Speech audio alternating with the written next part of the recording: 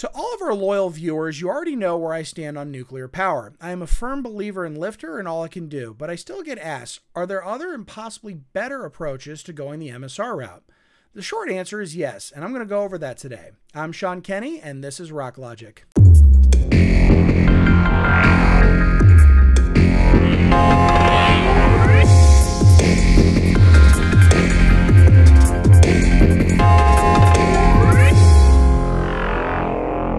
Again and welcome to Rock Logic. I am your host Sean Kenny, and before we get started, I just wanted to give a big shout out and thank you to all of our viewers and subscribers who have been actively watching this podcast.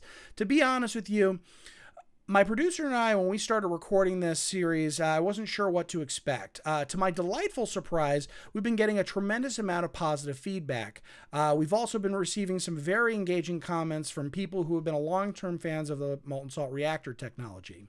It is because of this level of engagement that I was inspired to do our next topic on alternatives to LFTR, as well as the solution to our nuclear waste issues in this country. Now, for those of you who are tuning in and probably asking yourselves, Sean, have you changed your mind about LFTR and thorium as the fuel of the future?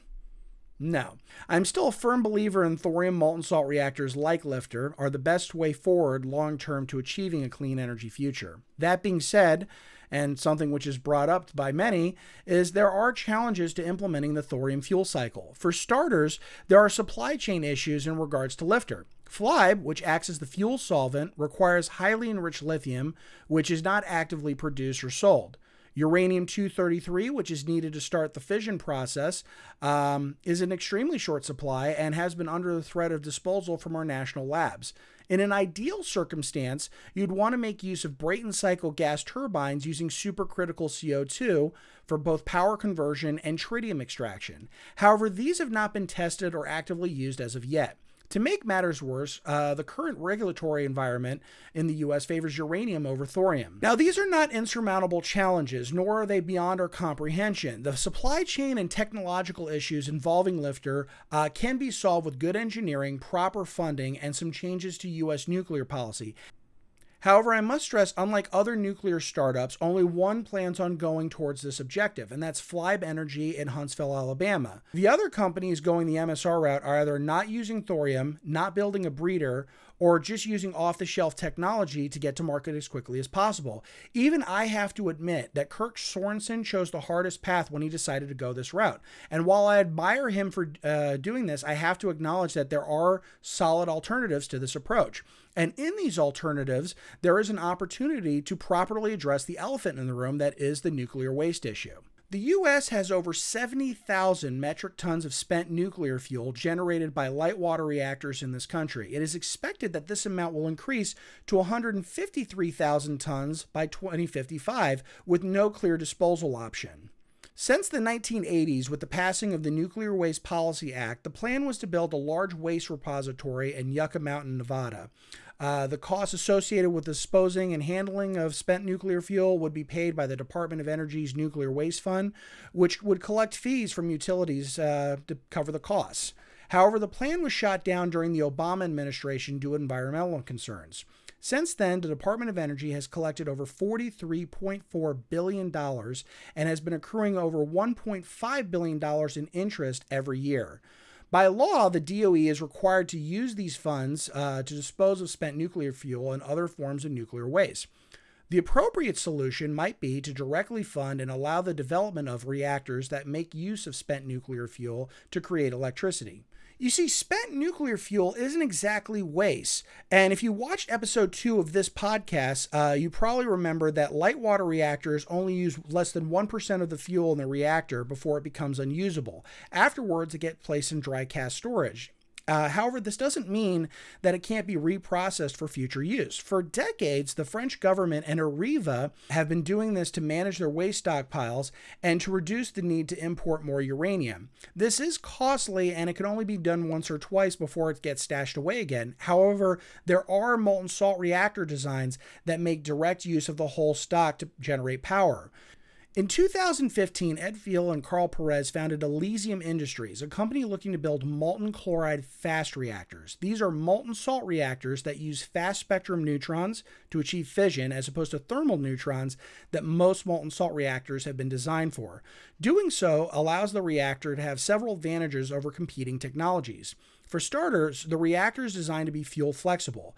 It can use anything from thorium, uranium, weapons-grade plutonium, or even spent nuclear fuel. Right now, the focus is to use spent nuclear fuel and waste plutonium because fast neutron reactors traditionally do a better job burning up the actinides and using up all the fuel while reducing the radiotoxicity of the nuclear waste products. So they got that going for them, which is nice. So I got that going for me, which is nice. The reactor also doesn't need a graphite moderator in its core to slow down neutrons, which helps with reducing the cost and the complexity of the reactor, as well as the maintenance concerns with having to replace the core every few years or so. Instead, they just have a pot of chloride salts burning up the waste as fuel. The reactor also deals with modular construction in an ingenious way. Most companies design small reactors with different power outputs. If your power needs change, the solution is to buy more reactors over time. With Elysium's design, you don't need to do this. You can start small and just add more heat exchangers and pumps over time to increase the power output without changing the overall footprint of the plant. This also comes in handy with site licensing, as you don't need to get another license for new reactors. Just increase the power output of the old one instead.